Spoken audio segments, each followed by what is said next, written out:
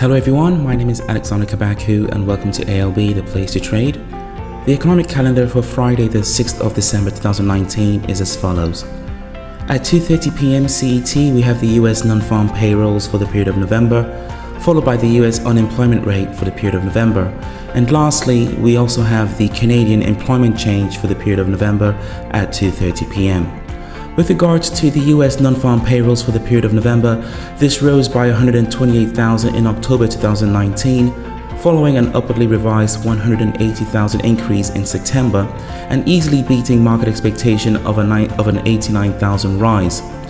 Notable job gains occurred in food services and drinking places, social assistance and financial activities. Manufacturing employment fell by the most in a decade due to strike activity at General Motors plants in Michigan and Kentucky.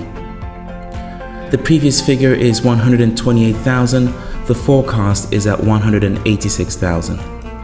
The next bit of data looks at the US unemployment rate for the period of November, and this increased to 3.6% in October 2019 from 3.5% in the previous month, and in line with market expectations.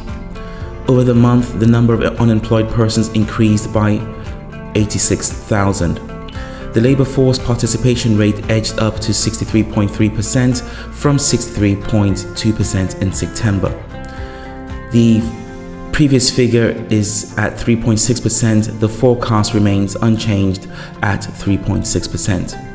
Lastly, we look at the Canadian employment change for the period of November, and the Canadian economy shed 1,800 jobs in October 2019 after creating 53.7 thousand in the previous month.